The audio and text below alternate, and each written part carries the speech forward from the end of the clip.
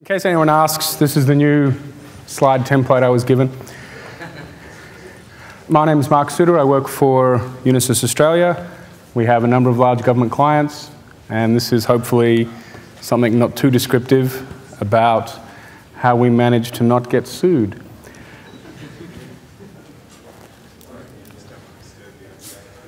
So that's hopefully what you saw in the schedule that got you here, if it wasn't just simply a matter of standing still after Tridge. Anyway, laziness. Laziness is something we value greatly, even if we don't call it laziness. This is straight out of the Perl book. It is something that is very easy to go wrong on. The easiest way is to do the traditional laziness and do nothing, on the idea that the bad thing will never happen. That does work for a short time, or if you're very lucky. We are neither lucky nor able to take advantage of bad things not happening, because in our environment, with security as the topic, pretty much our environment is defined as people trying to make bad things happen. So it doesn't give us much latitude for laziness of the bad kind. So security is, as I say there, a grab bag. One of the things that's very easy to recognize about security, I had a conversation a little while ago about what actually is a sysadmin. In many ways, you can tell the bad ones, but it's very difficult to define what exactly is a good one. So for security, confidentiality, integrity, and availability, that's a fairly common definition. Another common definition is the asset-threat separation. That there includes, your risk management and your threat risk assessments and how you decide to mitigate the various risks you have, how much risk you're willing to accept. And there's a whole grab bag of various standards. Does anyone actually know all of them? Does anyone actually know all of them? I'll give you bonus points if you can get 53 there. AXI 53. Does anyone know what that one is? It's not a misprint. If anyone... Down the back, yes, Russell? James. Oh, James. I've got lights straight in my eyes, sorry. James. It's a DSD standard on information security. Correct. You're thinking of ASCII 33? Oh, you said 53 is not a typo. Okay. So that one you're thinking of is actually now called the ISM. The DSD loves renaming things. Acronyms are half their fun. But most of those are very weighty documents. They're very good for killing trees. Your photocopier manufacturers love you printing those out. Most of them are actually now available for free. There was a time, even 10 years ago, where you had to pay a fortune to get the physical document or a PDF, or they were classified and you couldn't get them. So that the one there in bold on the second line, ISM, is the Information Security Manual. It's available from www.dsd.gov.au. It's a very prescriptive document. It says, if you do this, you must do this. If you do this, you must do this. If you have this, this must be turned on, this must be turned off. It even goes down to the point of saying, these are the SSHD options you must have on and off. Like, it's very, very detailed. You don't have to follow it. I mean, where I am, we have to follow it. But the same with PCI DSS, Payment Card Industry Data Security Standard. They are huge checklists. They are, in some cases, completely useless. One of the things that's in the first one there is you should have a security policy. I kid you not, there's about 10 pages on why you should have a security policy. Often, security comes down to that last thing, how to make people doing stupid things. One of the classic stupid things people do is they don't do it. We should have backups. Great. Who's doing them? Have they been tested? That comes down to security. Like, security, if you define it as availability, is just as important to have your good guys, whomever they may be for you, having access to the data. That's just as important as not having the bad guys, whoever they may be for you. Security theatre, I mention it because it's always a lot of fun. Where I am, there is a lot of stuff that you could easily call security theatre. So the fact that we have all those stupid checklists, PCI DSS is a classic one because it applies more widely than ISM. That's the standard that Visa, MasterCard, Amex, and so forth have. They use it to beat people over the head. So a merchant has a problem, and someone steals credit card details. It turns out not to be the merchant's fault, but they do an audit and they say, well, we've got a standard that says that these cables should have had yellow ties on them. You don't, you fail, pay the fine. It sometimes gets quite ludicrous. But a lot of the theatre, there is actually, if you look at, I think Bruce Schneier, counterpane security and so forth, he does a lot of writing about that. A good example he uses is LoJack bracelets for babies in hospitals. The actual incidents, so basically a bracelet you put around the baby's ankle, that when the baby leaves the hospital, all the alarms go off and the SWAT teams arrive and the helicopters come. The idea being that it makes the mothers feel happy. It increases their believed security, even though there is actually not much of a risk that babies actually get stolen. I mean, that does happen. Sorry, here? Just to counterpoint that one, because I thoroughly believe that, but then last week there was an exact case in Wellington of exactly... But out of how many live births? I completely agree with you. Exactly. It's a very... People are scared of the things that are unknown. I mean, you can have an entire talk on that. You're far more likely to be killed by a car or lightning than a terrorist attack. Yet, how many billions have we spent on anti-terrorism and we can't manage to let it... Anyway. Fun little topic. I could spend ages on it, but I do have 20 minutes. So, this is hopefully the sneak slide. I managed to keep a very specific number in there. We have 238 separate pieces of kit. So I'm not counting, that's just inside our gateway. So the department's network comes up, then there's our 238 pieces of kit, and the other side of that is a whole stack of different networks, including the internet. We have that grab bag of services. It's pretty much everything. And I'm happy to answer vague questions about it. It does get to a point where it's big enough that certainly no one person or two person can do it. We have a team of 13 at the moment, and it is definitely growing. It is a lot of work. It is one of those things that were 2 years ago are good to have, nice to have, good idea. We've now got things bedded down. We've got things to the point where we can increase our laziness. So things that we completely automated as much as is possible or reasonable, things that we documented very well, they're now put to bed and they've got a certain residual cost to keep them up to date, but we now have more effort for more things. So one of the things that laziness helps you do is retain staff, because one of the easiest ways we've found to keep staff is give them something interesting to do. So if your job is get that thing done, put to bed, and you can do something new, there's a lot of incentive to finish the job. There's a lot of incentive to keep things moving. It does also make for a great amount of cross-skilling. There's a huge amount of gear from different vendors in our environment. No one person can possibly be across them all. Even if you're theoretically, across all of that, you're not going to be an expert. You're not going to be able to answer the specific question that we need. So that's why, if this isn't any surprise, please leave. Documentation. Documentation is one of our key, almost essential pieces of laziness. I've spoken in past about the wiki, so I'll do it fairly briefly. The wiki, it doesn't particularly matter which one you have. It doesn't even particularly matter if you decide that wikis aren't good and you've got a huge collection of whiteboards in some massive warehouse. If it works for you, go with it. We have a single DocuWiki instance, and we have a lot of little bespoke tools that we add. But for the most part, the biggest thing it has going for it is that it's one place. We don't have fragmentation of documentation. We do have lots of documentation that's not very good, but it gets better. And almost, it pretty much for us has the ISO 9000 series idea. It's a big set of formal documents that argue that if what you do matches your paperwork and you keep those two together, then improvements can be made on either side. So if you don't have any documentation about what you do, then it becomes very difficult to figure out what you're doing wrong or what you're not doing.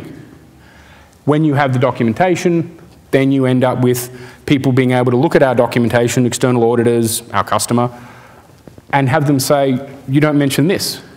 We've increasingly found that they ask more and more specific questions, more and more pointed questions, but one of the things that it gets us away from is repetition. Again, laziness. We've written all this documentation, and we make it available to quite a few people.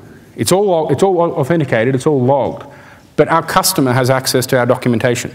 So we have documentation which says, here's exactly how we restore this type of device. Our customer can access that and ask us questions on it. And they do.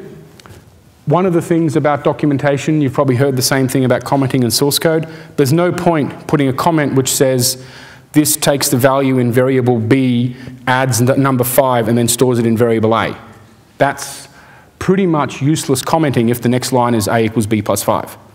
However, you see a lot of commenting like that because people know documentation is good, people know that you need to put comments on source code, but they don't know what to write. So they simply write what's obvious and what's in front of them. We've got a lot of that documentation because some of those previous security standards I mentioned requires that you have it. I kid you not, we got failed on an audit at one point, or not failed, but audit finding. You don't actually have a policy that says you change passwords when a sysadmin leaves. So we dutifully went out and wrote a document which said when sysadmins leave, we wrote. And it turned out then that we didn't actually have a particularly good articulation of when we change our passwords. We did have lots of policies all over the place, but that single finding, we went and did a bit more formal and wrote why we want to change passwords. And that gave us, because we started looking into the why, it gave us a lot more emphasis on where you actually have the risk, where you actually need to change your passwords. So simple cases, without going into too many specifics, those passwords that are usable outside the environment need to be changed more frequently than those passwords that are only ever used inside the environment. So for example, the password for the switch immediately connected to an ancillary firewall far off to the left doesn't need to be changed as frequently as a password for a management console that all the staff access. And when you start looking at why, you end up being able to make much better decisions about how it is you're going to achieve your security targets. We have grown, I think since I reported last, I didn't include the stats because the security people asked me to remove them, but it's almost doubled since I gave my first talk on the wiki here. So in like 2 or 3 years, the size of our wiki in terms of gigabytes has doubled. And considering that that's mostly plain text, it's quite a good feat for us, and it makes us very happy. It also makes us lazy because I'm here and I'm hoping not to receive any calls this entire week, mainly because you leave a lot of documentation. Laziness includes going on holidays. So there's only a few more specific things. Do I have am I rushing? Yeah, cool. We have exceptions. So we have a wonderful policy which says no bad guys get in, and there are lots of exceptions. So one of the things that you have as policies is exceptions that you forget about. So someone 3 years ago had a particular project, it came across the top, and some person fairly high in the organization says, this must happen. So you do it quickly, and you forget about it. So one of the things we have over time got a lot better at is document them all. And by this, we specifically mean why, who, and the killer one we've actually started getting a lot more aggressive at is for when we get rid of it. So we have exceptions, for example, for AV products. On the internal network, we have Semantic antivirus, perhaps, or we have the Microsoft antivirus, or we have Avast, or we have whatever. There's a gazillion of them. We have keep adding them because most sysadmins, when security is not their prime focus, they're happy, especially when it's someone else's problem, they're very happy to ask for the exception and not go back and say we don't need it anymore. And often they don't know they don't need it anymore. So one of the things we've done is we put in the reason why we put that exception in, which pretty much guarantees us that when we go back, rather than asking a very narrow, specific question, because that's what's actually in the device that has the policy, we say, are you still using Avast? And they go, what? What's that product? And we go, sure, not a problem. And we go and formally remove it all. We then have, and this is the really laziness part on steroids, we have quite a few complicated scripts that check that. It's amazing how often some things get done, even with formal change control. They get done, they probably shouldn't have been done.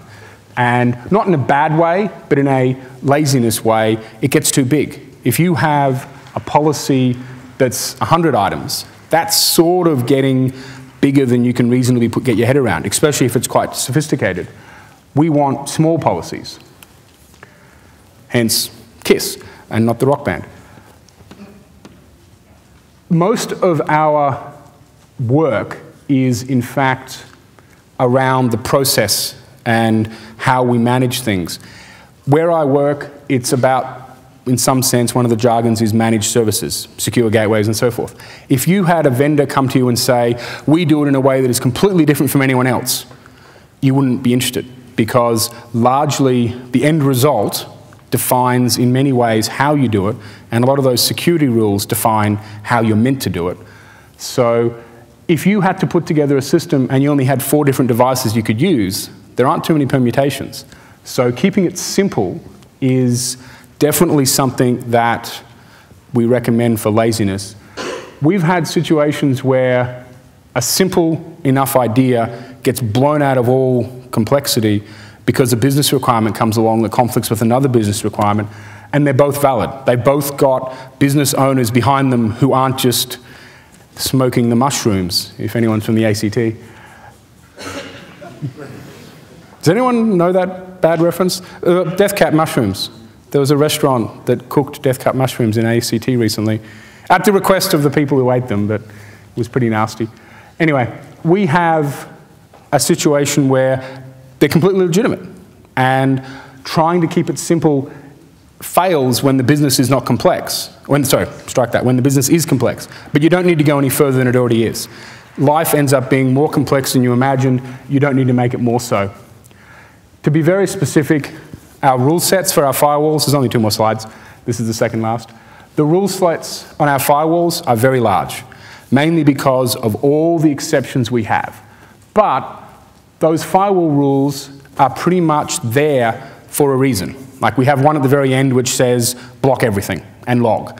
And that's there because it's a security policy which says you must have that rule. Everything else above that is up to the business. So we have a situation where the business says, I need this to happen. And we go, that's a very bad idea.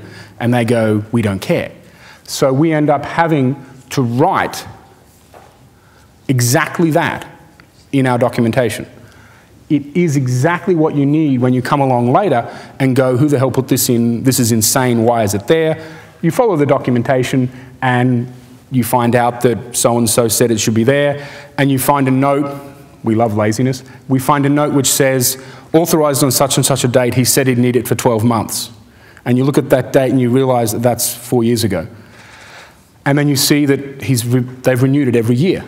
Each time that happens, it is effectively us being lazy, because the more rules you have, the harder it is to do that. And if you don't keep it under control at the very beginning, much like an inbox, you completely lose all hope of getting it under control.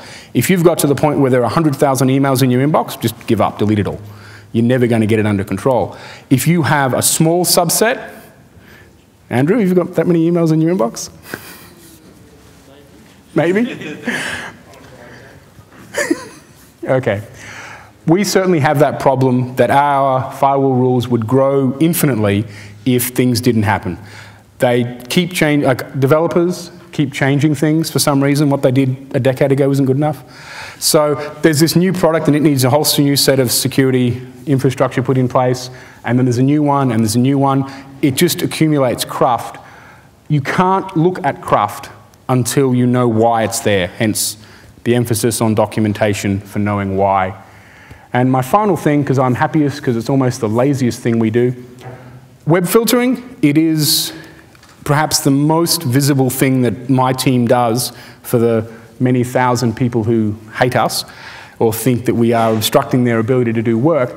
But the 2 things we've done that we really do like from the point of view of laziness, one is there's a product called Web Pulse, comes from Blue Code. There's quite a few others. There's even a few decent free software alternatives, sort of.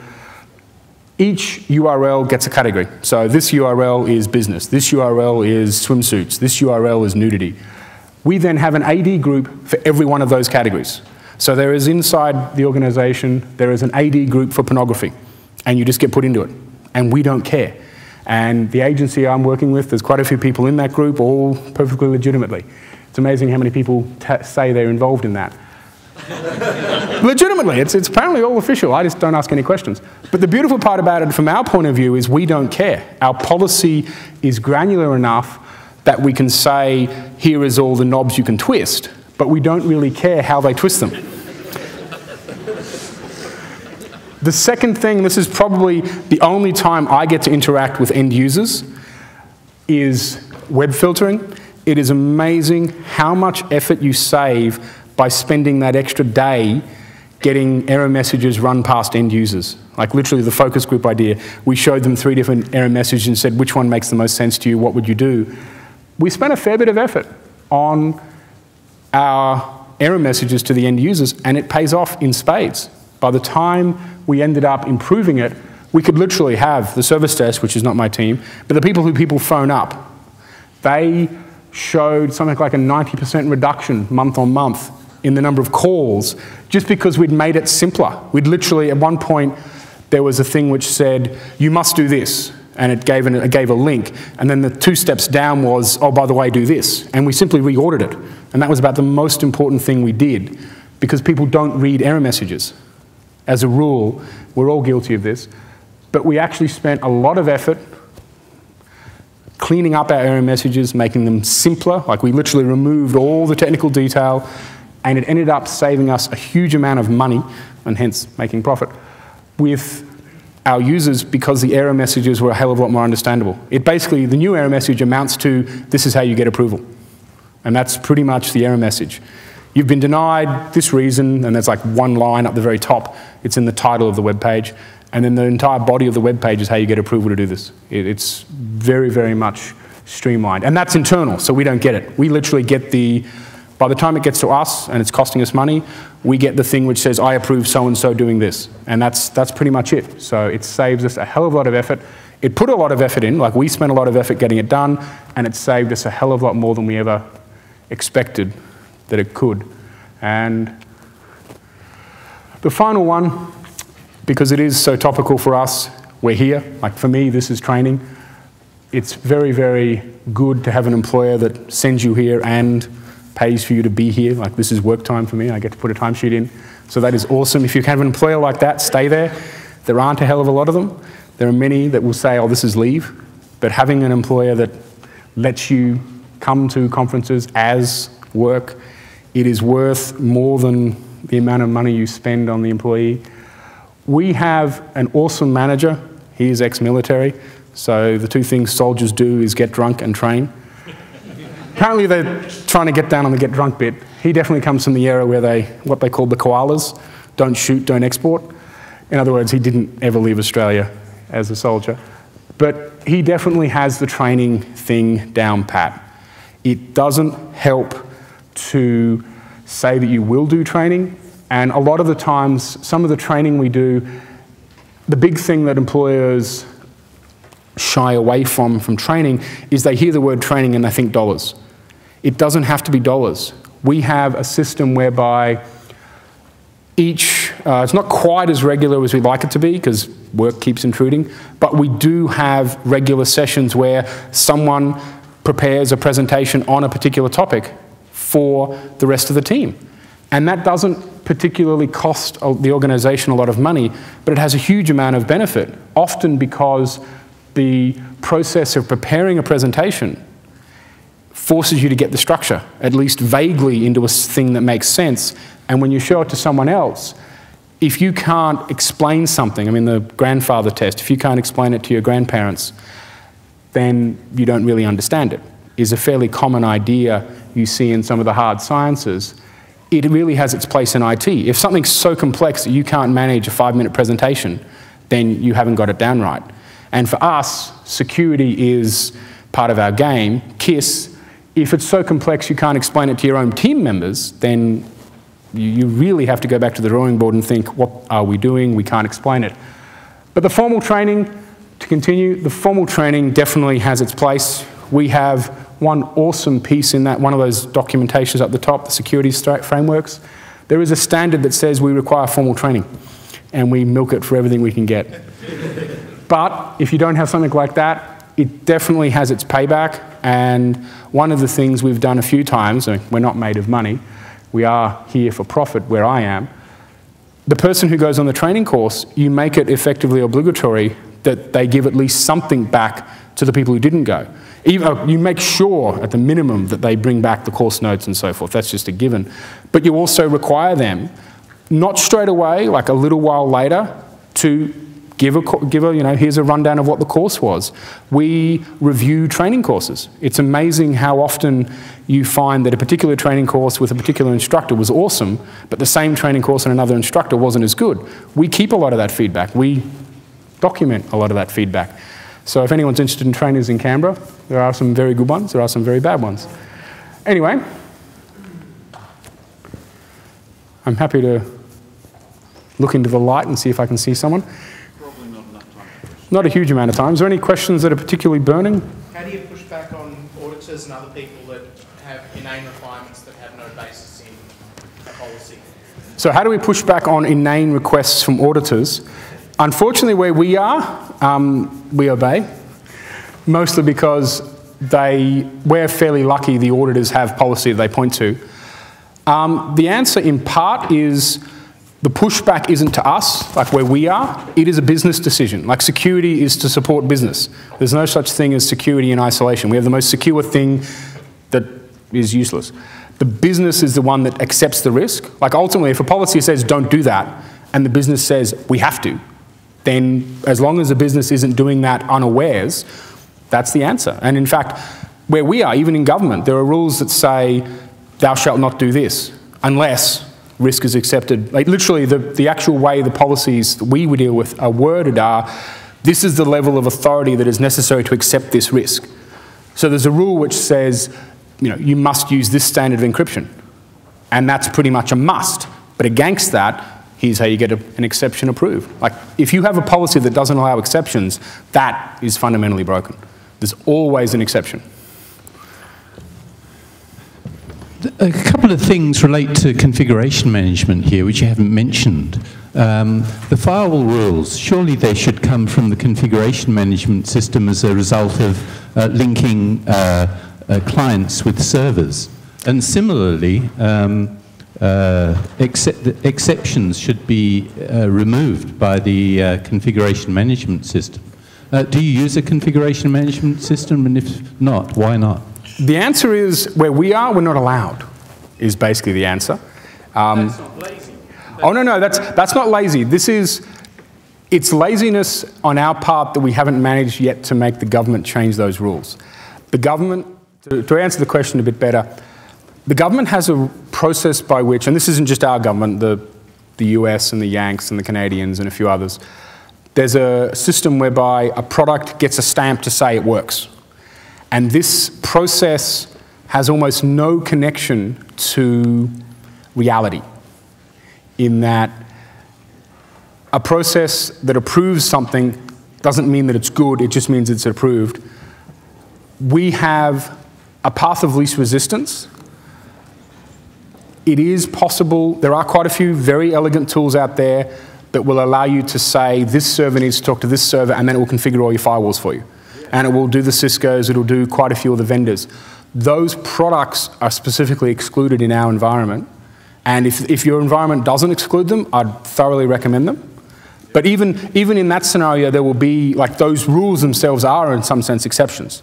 Like, the point I was trying to get to is your exceptions are part of the policy. Like, in some sense, the policy is simply all the exceptions.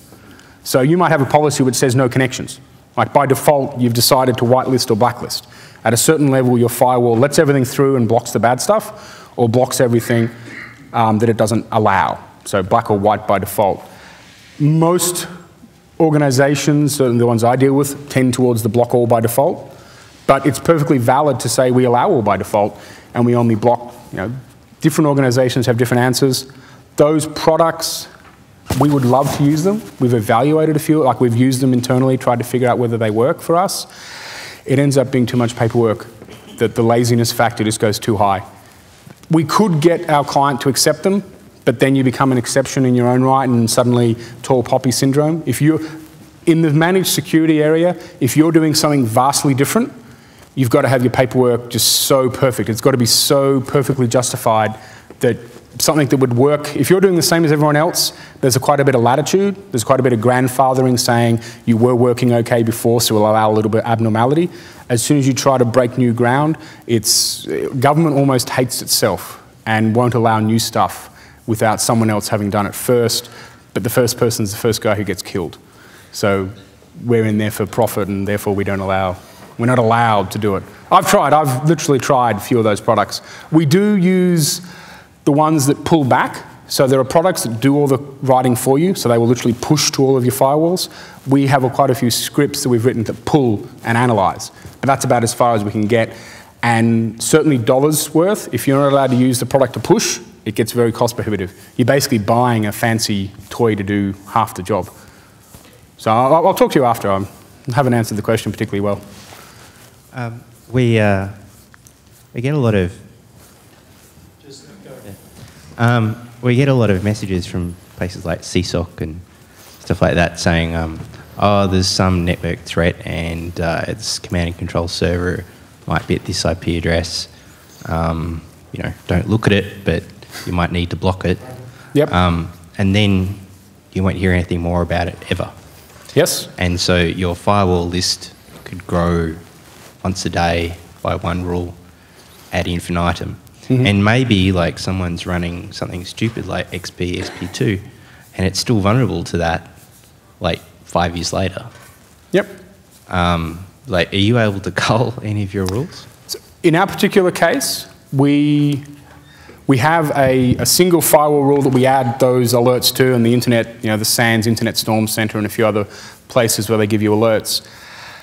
In our case, we prune those. We contacted them, and you know, the DSD, and asked, this is absurd, we can't just keep adding rules. And they effectively said, look, 6 months for us. But we formally ran that by our business, by the client, and they said yes.